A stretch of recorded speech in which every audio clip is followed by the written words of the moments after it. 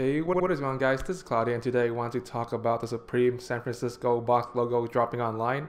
So let's get right into the video. Now, before I give you my whole breakdown and opinions on it, I would like to ask you guys, do you guys think this is a good thing for the box logo to drop online? Personally, I think it's not the best idea, but I'll go over why I don't think that's such a good thing, like, as the video goes on. But right now I just want to ask, like, what are your opinions on it? Because yeah, it's like a very, I feel like it's a very good topic to talk about because everyone has different opinions on it. It's very controversial because people rather have Supreme be more like limited, but also a lot of people rather have it be more accessible. So let me know, what do you guys think? So just like the Brooklyn box logo, it seems like it's going to be a trend that every time Supreme does a store opening box logo, they're also going to drop it online and then give the proceeds to charity, which is a good thing, but it's also a bad thing if you want like the exclusivity of Supreme to stay really high. I feel like some people are probably really surprised that it dropped. If you guys weren't aware of the Brooklyn box logo dropping way back in, what is that, FW17 maybe, I think that's when it dropped. And probably it dropped to the expectations of a lot of people, including myself. I did think it was going to drop. So I was kind of like prepared for it, but I also kind of wasn't, because I was kind of expecting it not to drop because I didn't want it to drop personally. So as for the drop itself, I took a big ass L because of a card decline, the old enemy. I escaped it for this season so far, but it's back and it fucked me up. Pretty much the whole issue was that today is very cold. It's like the first really cold day in Las Vegas, so I had a really hard time getting out of bed because, you know, when it's cold, you don't want to get out of bed. So I ended up getting out of bed a bit later than I should have.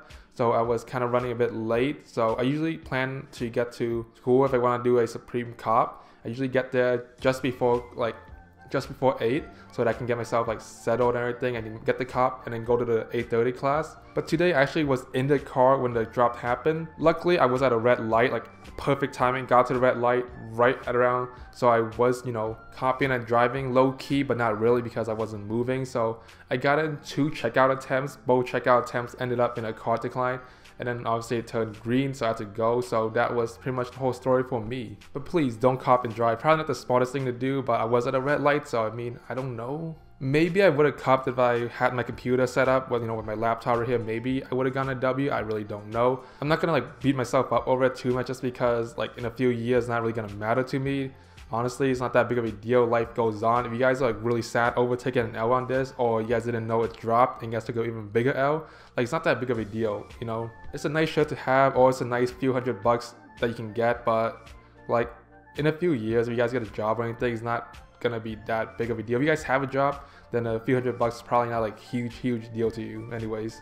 But if you guys did cook that up, like, that is a congrats pretty much, because I felt like a lot of people did get card decline based on what I was reading around like the Supreme Reddit. Look at like the post about the drop. A lot of people did say they took a card decline, which is like crazy. Some people are saying this is the first time they got card decline, but the item did sit for a while. I think it sat for a few minutes, so I mean, some people, like, you know, took multiple attempts and got in, so it makes me kind of sad that I like wasn't able to get multiple attempts in. And then also partially could be the reason that I got declined was because I was using a cell phone, so I don't know, it really sucks, but oh, it's whatever, you know. So that is all for my opinions on the drop. Let me know, like, what do you guys think of the drop down in the comments down below. Like I said at the beginning of the video, super interested to see like what does everyone have to say, because I'm not a fan of these dropping online. I think they should be kept really limited because it just makes the brand more special. You know, it takes away from how special the box logo t-shirts are, because box logo tees are really exclusive. Like, they don't do normal drops of them. It has to be a collab or a store opening. So I think that, or anniversary. So I think that they should be kept really limited and really special. And I think it kind of sells out the people waiting in line at the store or people in that city when they finally get the drop, and then it's not exclusive, you know. So that's all for this video. So you guys did enjoy my opinions and this whole video about the drop, please drop me a like down below. Appreciate every single like you guys drop me. Subscribe to the channel for more videos like this, and thank you guys for watching, and I will see you guys next time. Peace out. Yeah, running around with the fire. Pussy boy wanna try me. Pussy boy wanna die.